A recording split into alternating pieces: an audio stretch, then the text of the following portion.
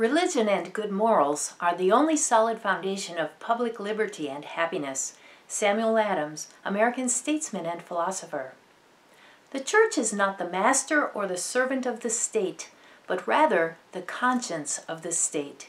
It must be the guide and the critic of the state, but never the tool.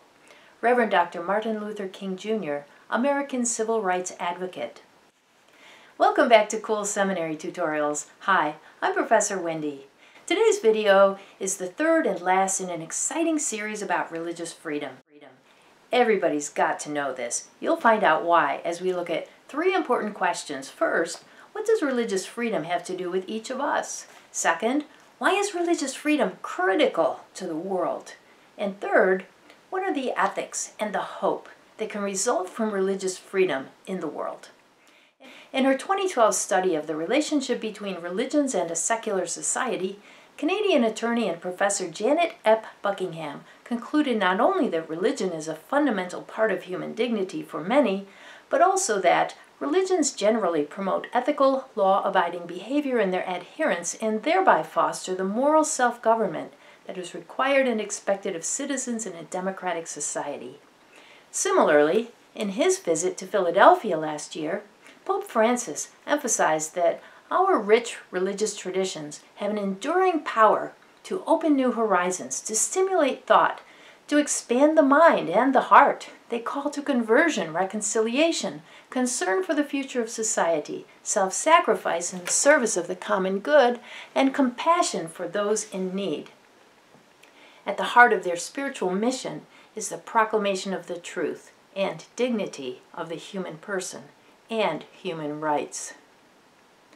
Within societies that have guaranteed religious freedom in order to protect human rights, there is a deep-seated commitment to the best interest of all citizens, including non-adherents or atheists.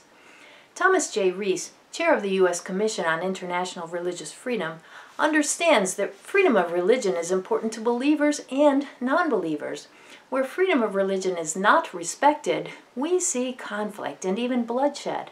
Conflicts over religion can destabilize whole nations, cause economic uncertainty, and provide a breeding ground for terrorists. The Pew Research Center and others have demonstrated that a lack of religious freedom is closely associated not only with persecution of religious minorities, but also with higher levels of social hostilities in general. In countries without religious freedom, social violence justified by religious views has led to persecution that included personal and economic suffering and, in numerous cases, death. The 2013 Pew study reports that organized groups used force or coercion in an attempt to dominate public life with their perspective on religion in 88 or 44% of the 198 countries included in the study. In Iraq, for example, militant Muslims organized violence against businesses owned by Christians and other religious minorities, often reportedly out of anger that the businesses sold alcohol. A campaign targeting liquor store owners beginning in May of 2013 led to the killing of 12 people in Baghdad. Religious groups, in countries where permitted to do so, attempted to prevent other religious groups from operating in 60 or 30% of the 198 countries in the study. In Burma, for example, Buddhist residents in one township tried to prevent Muslims from living in the area, reportedly displaying signs that said the town had been, quote, purified of Muslims. Finally, assaults and other hostilities aimed at religious groups for activities considered offensive or threatening to the majority faith occurred in 78 or 39% of the 198 countries studied. For example, in Pakistan, Sunni Muslim clerics in the Kasur district organized an attack on an Ahmadiyya Muslim man and his family in March of 2013, reportedly after he refused to renounce his faith. Because of the high incidence of hostilities in the world in which religion may be implicated, there are those who would argue that a completely atheistic society with no religion may present the best environment for securing peace and human rights. However, the Institute for Economics and Peace and others have studied this very question and concluded that having less religion in a country does not make it more peaceful. citing examples of communist states such as Russia, the Czech Republic, and North Korea. The Encyclopedia of Wars, an extensive study published in 2008, chronicles 1,763 wars throughout human history and names just 123 as religious in nature, a little under 7%. So it appears it is a lack of religious freedom rather than religion itself that fosters religion-related hostilities. Rachel Woodcock, an Australian writer, has proposed that religion has taken on extra significance today because globalization is challenging and changing everything. She gave the example of a dictator who gassed and bombed certain religious ethnic citizens, yet used television to make a public show of praying to Allah. Religion, unfortunately, provides a useful cover and powerful motivator for the evil-hearted, she wrote. That religion can be so markedly different in the hands of the power-hungry, as opposed to the altruistic and virtuous, really says more about human psychology than it does about religion, her article concluded. Indeed, Joshua Wright, a terrorism analyst, has linked no less than 4 psychosocial factors to the well-documented high incidence of militant Islamic terrorism in contemporary society. These include coalitional commitments, the desire to protect one's affinity group, higher average level of religious commitment, and the threat of religious homogenization, which may lead to reactions of intergroup conflict. Although religious freedom provides many benefits to citizens where it exists, policies of religious and other freedoms do hold the potential for abuse.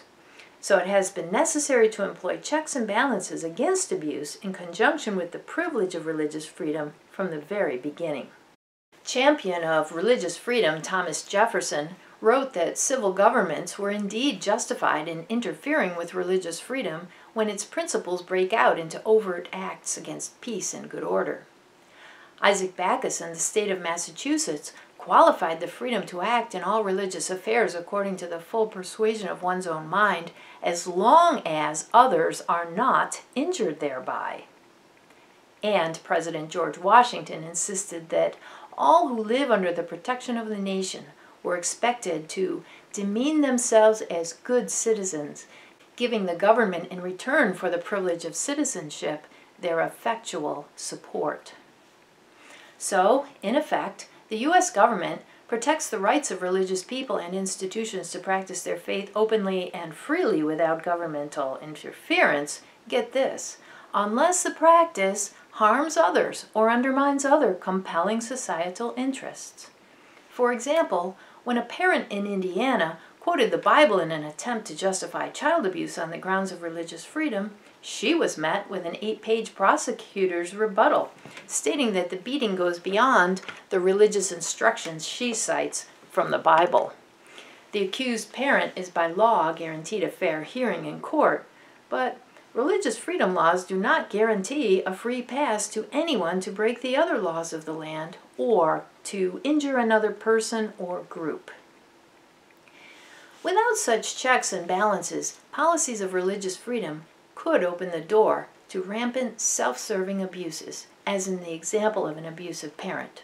On the other hand, armed with checks and balances that honor the intent of the U.S. nation's founders, U.S. citizens own and cherish an ethic of religious freedom that is in the best interest of each citizen, American society, and the world. In return for protection of religious freedom, the time-honored expectation of the U.S. government is, and always has been, an ethical one. Good citizenship, which includes the civic duty to uphold religious freedom for all, including those with whom we deeply disagree. As expressed by the Religious Freedom Education Project of the First Amendment Center, respect for the religious rights of others is a civic virtue necessary to maintain peace in a religiously diverse society. While all faiths are welcome, no one faith is to look to government to endorse their religious truth or to suppress someone else's. So the ethics of religious freedom include both A, care to protect one's own rights and well-being, and B, a civic responsibility to protect the rights and well-being of others. We We have already seen in a previous video that the whole world really craves the religious freedom enjoyed by citizens of the U.S. and other countries that uphold religious freedom. We have been reminded of the profoundly precious nature, design, and ethic of religious freedom. And so we conclude with a well-grounded hope that a robust commitment to religious freedom can foster constructive relationships of respect and peace within communities, and that our commitments to religious freedom can provide a solid practical ethic to help secure peace and well-being in a nation and in the world's future. Unfortunately, there's a dangerous myth in the world that suggests religious freedom is a free-for-all, in which persons of certain religions may be allowed to practice their beliefs regardless of the impact on others. The myth includes the notion that anyone, including religiously motivated terrorists, can literally get away with murder, and that there's nothing anyone can do about it except live in fear, which is exactly the response such terrorists desire. We have seen that quite the opposite is and always has been true. Religious freedom, when properly understood and enforced, is a national and a global treasure that guarantees our human rights and dignity so that no one should have to live in fear of religious persecution of any kind. Religious freedom requires in no uncertain terms, however, the diligent understanding, caretaking, and support of all, and for all, its beneficiaries. Religious freedom is a basic human right tied to freedom of conscience that belongs to all the people of the world. To establish and secure religious freedom for ourselves and for all others is to pave a much-needed path to peace, productivity, and goodwill for all the world's citizens. You and I are part of the leadership that can help make this happen. I'm Professor Wendy. Thanks for watching. Remember, click to subscribe, and most of all, have fun learning.